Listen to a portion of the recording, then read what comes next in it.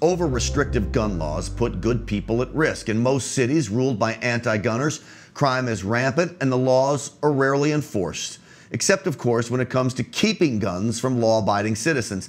In Boston, Massachusetts, a notoriously liberal anti-gun city, criminals committing crimes are rarely captured. An investigation by Boston Magazine found over a 2-year period, only 4% of non-fatal gun crimes ended with an arrest.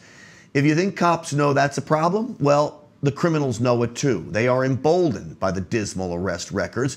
When it comes to murders where a gun is used, only 15% of those cases are solved in Boston. All of this is well below the national average. A shame that Boston city leaders are so focused on gun control, they can't control the criminals in their own city, making it even more important for the law-abiding men and women of Boston to have an ability to protect themselves. Boston city leaders should be ashamed of themselves. Boston voters should hold them accountable.